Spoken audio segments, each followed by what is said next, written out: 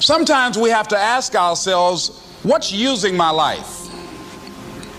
Heard a guy give a lecture one time that says, we are today what we were when. And he was talking about the fact that we, to a great extent, behave, think, react because of some previous experience that we've had.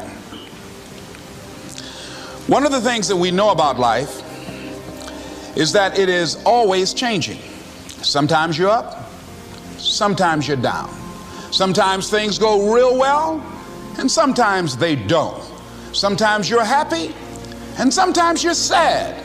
Now that's that thing called life. And when we begin to understand and know that, accepting that reality that we will never ever have things just on an even keel all the time, that you're going to have some ups and you're going to have some downs, but during those down moments, that's where the growth takes place. That's where the work is. See, anybody can feel good when they have their health, their bills are paid, they have happy relationships, business is successful. Anybody could be positive then. Anybody can have a larger vision then. Anybody can have faith under those kinds of circumstances. Am I correct? See, but the real challenge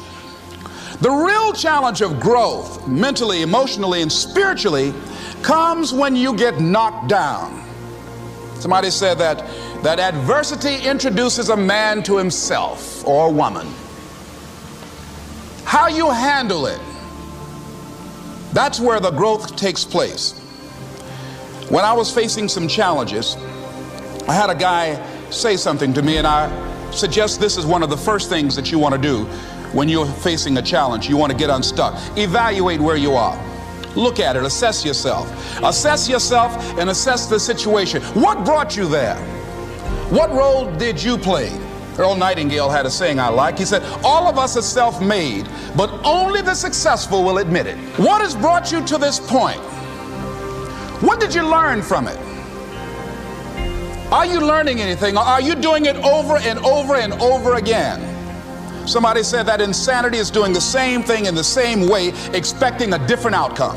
Are you going through it, or are you growing through it? Are you bigger and better because of it? Because it's not going to leave you until you grow through it.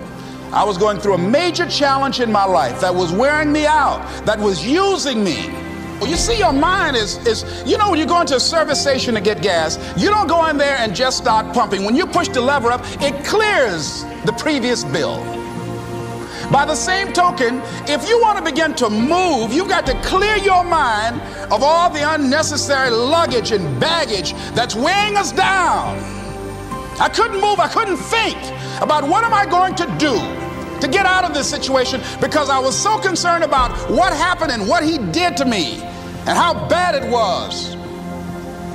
I was so stuck in that I couldn't even focus on what I should have done. Feeling sorry for myself and angry, and none of that was taking me anywhere. So pretty soon I learned through effort, made a conscious, deliberate, determined effort. I had to let it go. I had to forgive it. Let it go and begin to focus on developing myself. And I say to you, you're going to have people to do things to you. Things are going to happen to you. And the most important thing to do is to harness your will and let it go and move so you can grow, so you can get on with your life. It doesn't matter about what happens to you. What matters is, what are you going to do about it? All of us have experienced some tragedy, and if we haven't, we will. And you can either let it destroy your life, or you can build upon it.